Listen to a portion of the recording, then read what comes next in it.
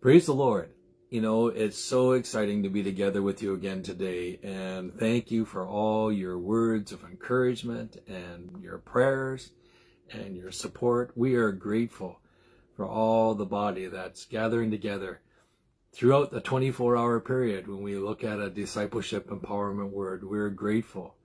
You know, yesterday I had a phone call from Africa. And the pastor there was just saying, you know, please keep teaching. Please keep encouraging. Colin and I were thinking about it last night. Just yesterday alone, we were interacting with Africa, and then Nepal, Japan, Myanmar, and Australia, and part of Canada, all in one day. Can you imagine that? You know what I mean? So, wow, technology has really changed things over the years, hasn't it? I mean, where you can interact with, you know, 5 countries in one day. I remember reading stories where they would put a mission board would put a letter on a ship to send out to their missionary. It would take 6 months to get to some of those locations in Asia. The missionary would respond and send a response back by letter, take another 6 months to get back. And so a year it would take to come up with some type of decision. Wow, talk about long suffering and endurance. But nowadays, you know, I know you're like me, some of you send out an email and sometimes you hope to hear back right away, or sometimes within a day or so, you know. And you're wondering then, well, if the person doesn't respond or whatever, you know, then maybe you need to email them or phone them again or whatever. But wow, technology has made it possible for us to be able to minister in various places around the world. And I just want to encourage you, our brothers and sisters in Nagaland, watch every day. Pastor Mazzua, God bless you. And Ezekiel, God bless you.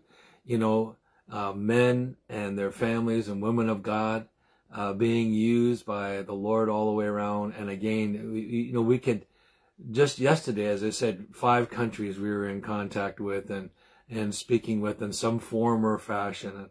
So keep praying for the ministry, keep praying for what God is doing, and that He will give us much direction. Well, as you know, on our discipleship and empowerment word that we've been studying for the last little while is the word holy, and how it acts or affects us in holiness.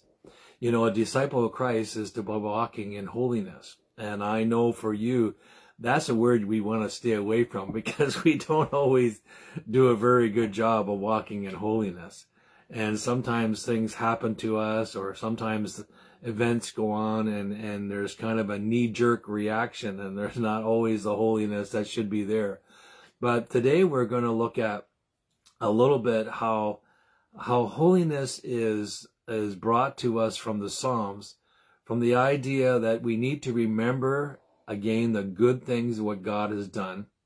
And if I was to put a title on today, I would just think about the whole area of holy forgiveness. You know, I mean, God is so good, and whether sometimes we don't deserve forgiveness, but our holy God gives us holy forgiveness. Because when it comes from Him, why I say holy forgiveness, because if He gives forgiveness, because He is holy, and what He gives then becomes holy, it also becomes a holy forgiveness for us. I know that's kind of joining the dots all the way along, but it's true. You know, what God gives to us is holy. Amen. And when we look into Psalms 99 today, there is this idea of forgiveness amongst the words.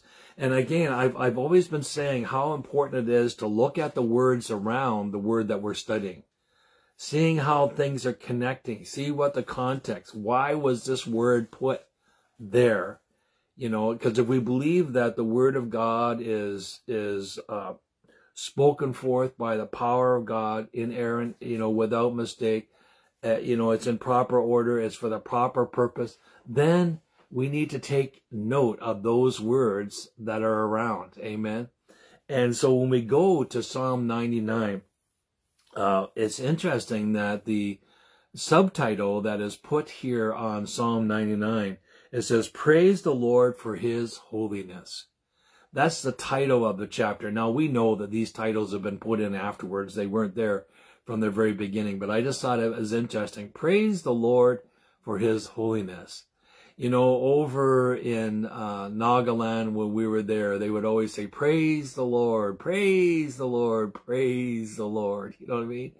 And that's what it's all about, you know, that they would just, you know, spend time praising the Lord. And now we're to spend time praising the Lord in holiness. And I don't know if that has ever crossed your mind, but, you know, we give God thanks for our health. We give God thanks for our meals. We give God thanks for our provision. But have we ever really sat around and gave God thanks for his holiness? Just to take time to thank him for his holiness. We have a Thanksgiving celebration in the fall in North America. And there's other times that we use thankfulness, you know, for each other. But I was just thinking what it would be like to have a time or a service where we worship God for his holiness and thank him for his holiness. You know what I'm saying? You know, a lot of these things, I'm like you. A lot of them I've never thought through. It's only because we've been doing these word studies that I even think about these things. And I like to, I guess, imagine or flesh out the bigger picture. And, you know, when I read things like this, I thought, wow, how do we become thankful for his holiness? How do we praise him for his holiness? You know, and have I ever done that? You know, there are a lot of these things that we're talking about in the morning. I'm with you. It's a first time thought for me too. And so then after we talk about it, Colin and I usually visit and think about how do we apply that? How do we pray that? Oh God, how do we make that part of our lives? And I thank God for his holiness. Amen. So when we go into Psalm 99, there's verses 1 to 9. The idea of holy is used 4 times in those verses. And so let's start off. We're going to read the first section all together. It says, the Lord reigns. And I love that. The Lord reigns. That's the first thing that the psalmist is going to say when it comes to understanding holiness, that we need to get, that the Lord reigns. I've been reading about that in a book that I've been studying in the morning. I get up early and read and have my tea and a little muffin that Colin makes, and I spend time. And the game, he was just emphasizing how we are stewards of what God has given us and that God reigns in everything. And wow, I need to remember that. And here he says, the Lord reigns, let the people tremble. He dwells between the cherubim. Let the earth be moved. The Lord is great in Zion, and he is high above all the people. Let them praise your great and awesome name. He is holy. And so here, you know, the psalmist is getting a vision.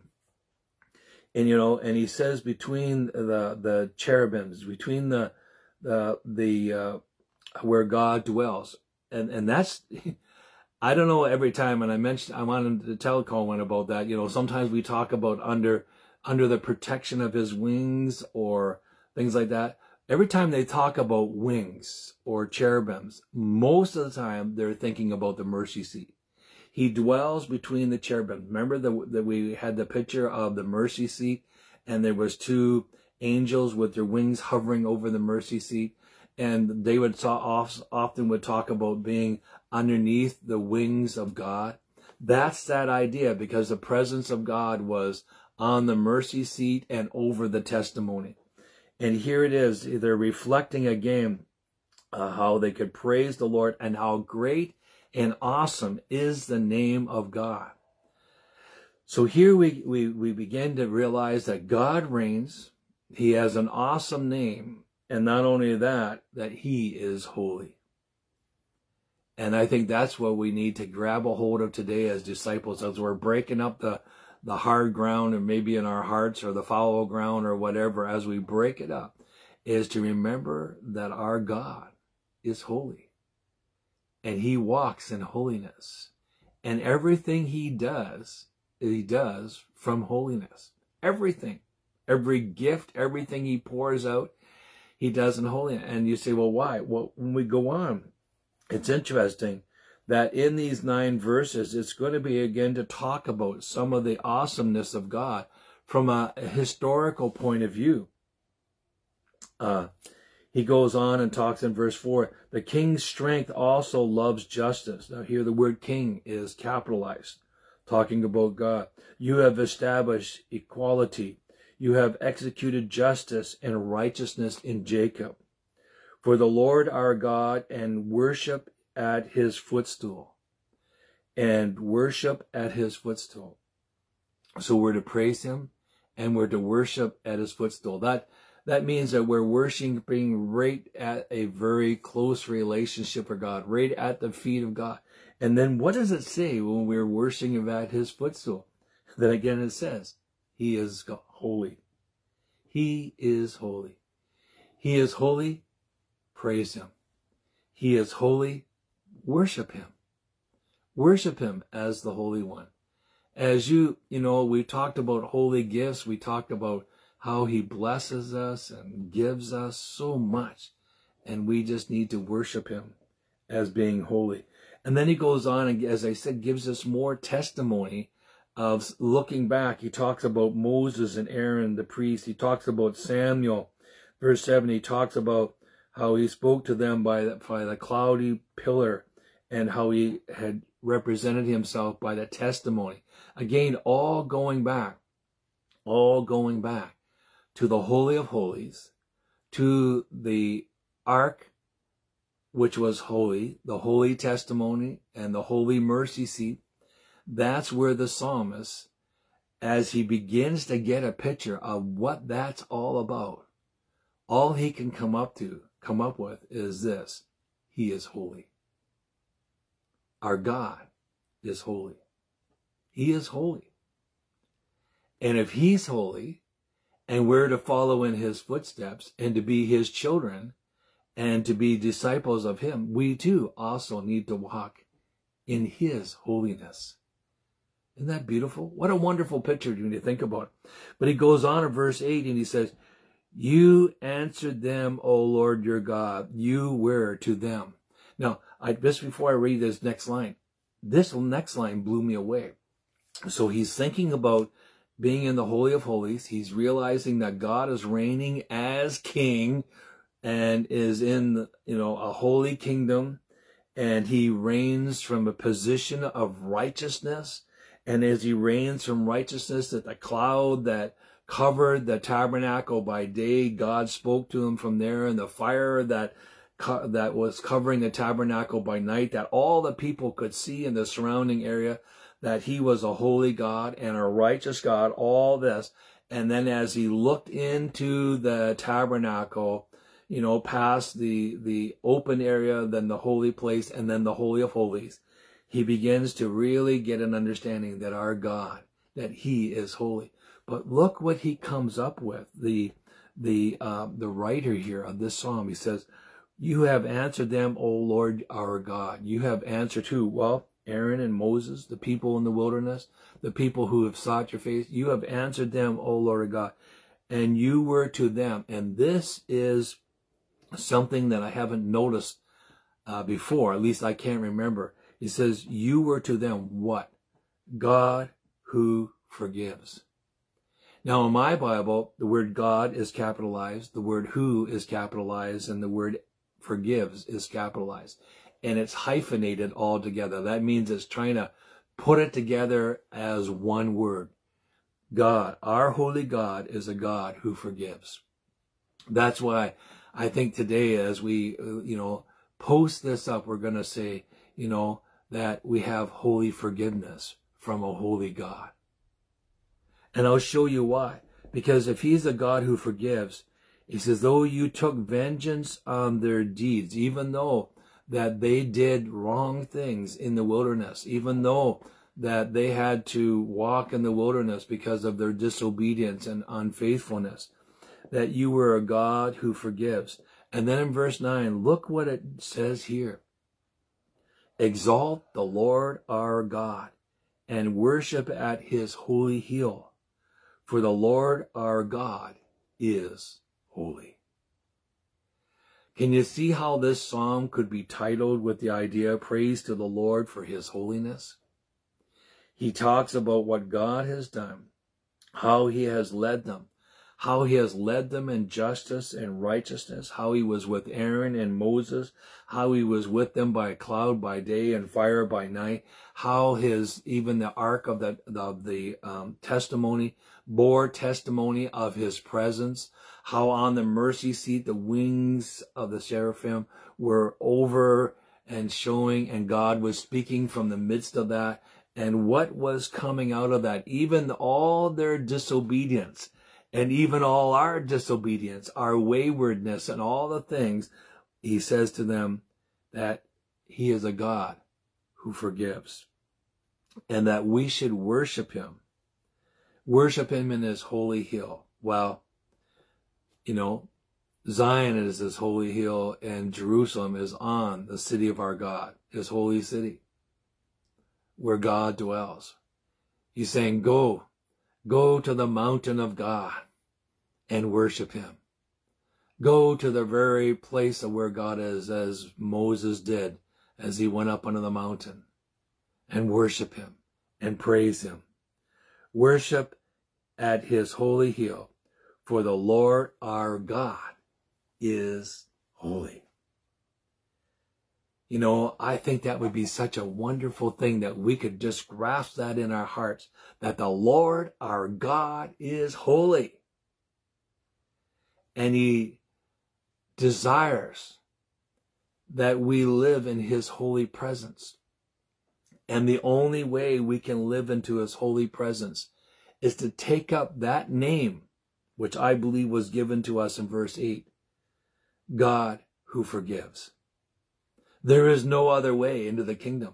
We come and confess our sin. We come and confess our iniquities and our transgressions. We bring that all before him. We lay it on the altar. We lay it at the foot of the cross. Why do we do that? Because he's a holy God who forgives. Even though we're unholy, even though we're dirty and stained and have the sin nature in our lives, if we would just come to God, he is a God who forgives. He is a holy God who forgives. Isn't that amazing what Psalm 99 is trying to teach us? Well, we got a few more verses to end to complete our study in Psalm here. We're going to go over to Psalm 103, verse 1, because there's more praise going up to God. He says, bless the Lord, O my soul, and all that is within me, do what? All that is within me, do what? Bless his holy name. There it is again. The holy God, the God who forgives, we need to bless. I don't know about you, but if you could grasp this concept, you wouldn't be able to stop praising God today. You know what I mean? You know what I'm saying? When you realize that you've been caught in sins and trespasses, and then you come to God who is just and righteous, and he forgives you, that should give you enough to say, bless the Lord. Praise God. Praise God. Praise God that he forgives. Bless his holy name. And all that is within me, bless. Let everything come up and say, oh God, I just want to bless you for all who you are. I just want to bless your holy name because it's all of you and none of us. Bless your holy name. Bless the Lord, O my soul, and forget not all the benefits. Who forgives you all your iniquities, who heals all your diseases, who redeems your life from destruction, who crowns you with loving kindness and tender mercy, who satisfies your mouth with good things so that your youth is renewed like the eagles. Bless the Lord. Bless his holy name. Oh, I think sometimes if we could just spend more time as a body of believers blessing God, praising God. You know, sometimes setting aside all the structure and just say, we're coming into the house of God to bless his holy name.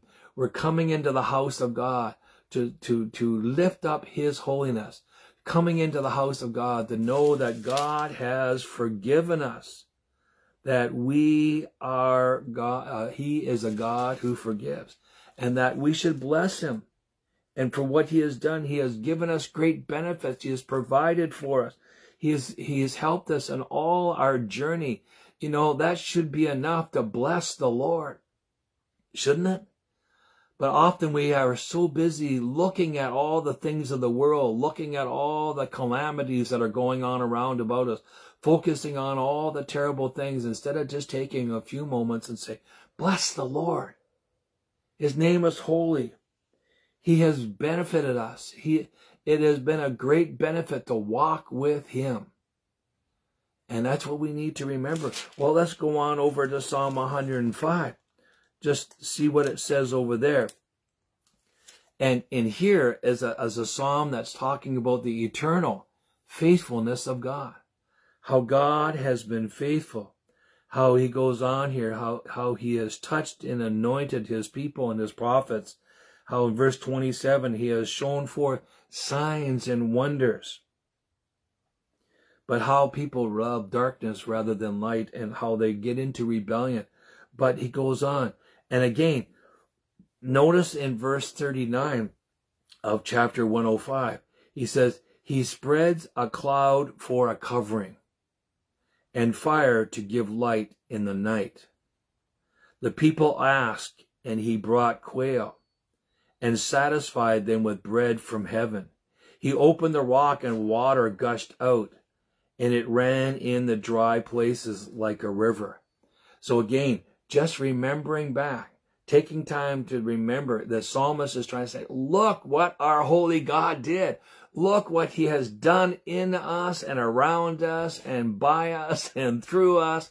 That's our holy God. And then finally in verse 42, for he remembered his holy promises.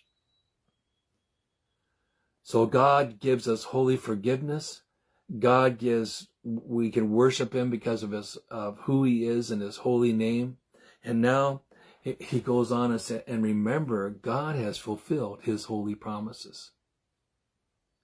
Sometimes we don't get what we want as a child.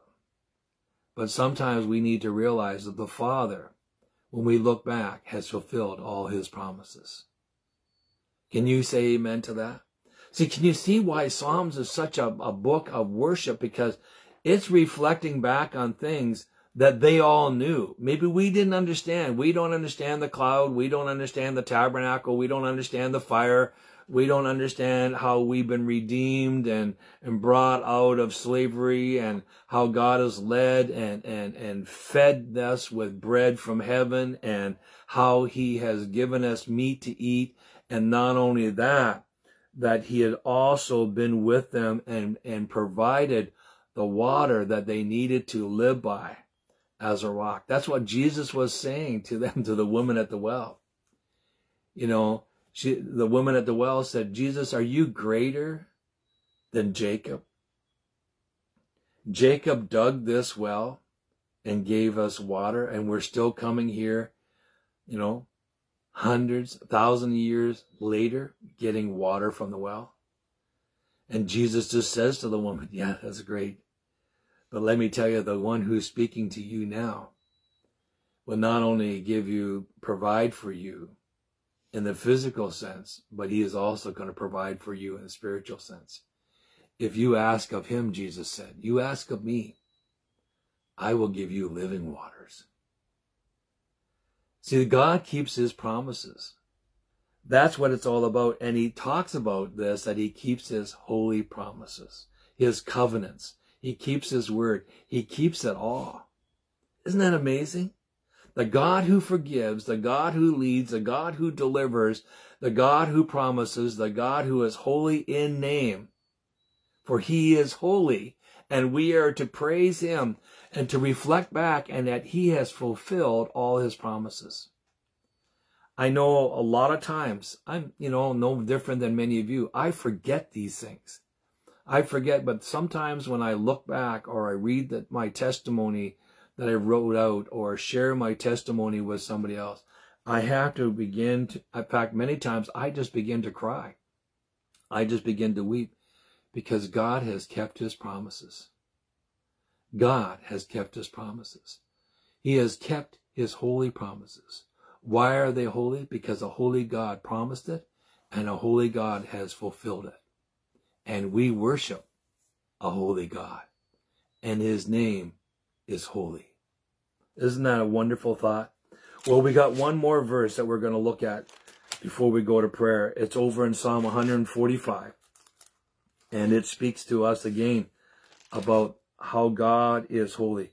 Because Psalm 145 is a song of God's majesty and love. Majesty is the idea of his kingdom as being a king. And how our king loves and forgives, shows mercy, shows righteousness. I mean, it's just wonderful. And David, you know, he wrote this, and I think he's thinking about it. As he was king, he also knew that God was king. In verse 17, it says, "The Lord is righteous in all his ways, holy in all his works." Now, some of the translations have changed that word holy, and they put gracious. But I still like the word holy. He is holy in all his works, even though gracious fits too. He's gracious in all his work. But you know, gracious comes across a little bit differently than the word holy. I like the old King James word where it says, he is holy in all his works. Everything he brings forth and does comes from a throne of holiness, comes from a king of holiness, and comes from a kingdom of holiness. Everything that he pours out on our lives, everything he does is from a seat of holiness. What is the seat? The mercy seat, where the cherubims, his presence. What is that? It's mercy over what? His testimony. All that he has done is holy. Then he goes on in verse 21. And as the psalmist continues to praise God and give thanks for what God has done, he goes on. He says, "My mouth shall speak the praises of the Lord, and all my flesh shall bless his holy name forever and ever." You know, I believe that's why so many people could go to the Colosseum in the time of Rome and be eaten by lions and be killed by gladiators and be put up on crosses and beheaded and tortured and everything else. How could that be possible? Because they weren't looking at who they were. They were looking at who he is. His name is a name that is holy. He is the Holy One of Israel. He has a holy kingdom. He has a holy name. And he sits as a holy God on a throne, which he gives to us grace and mercy, love and gentleness, all those things he pours forth. So if you're needing some of that today in your life, maybe take time to reflect back on the holy promises of God. Take time to realize that he is holy and he wants to bless you through his holy name into your life, that he wants to fulfill even more promises in your life, holy promises, so he can be a holy blessing of forgiveness in all that we do. Amen. Let's pray. Father, we thank you for what the psalmist is telling us and causing us to reflect on. And we ask, oh Lord, that you would just help us, oh Lord, to take time to look back and seeing that you are a God who forgives. But that forgiveness comes out of because you are a God of holiness that shows forth mercy and that you have kept your holy promises. You have been faithful from Genesis, and you will continue to be holy and faithful to the last day, to the last verse of the book of Revelation. And we thank you, O God, that we can have the peace that passes all understanding in our heart, because you are a holy God who keeps his holy promises. So, Father, just continue to guide and direct us as we walk forth through this day now. In Jesus' name we pray. Amen and amen. One of the greatest holy promises that God kept is that he sent his Son, his holy Son, to die on a worldly cross and shed his blood for us. Isn't that amazing? And because of that, even though we should be judged according to death, Jesus has made a way of forgiveness so that we can be lifted up and have eternal life. That's his holy promise. That so whosoever would call upon his name will be forgiven and given eternal life. Isn't that amazing? Bless you, and Lord willing, we hope to see you again tomorrow. Keep on keeping on in our holy God, Jesus Christ. Amen. Love you now. Bye-bye.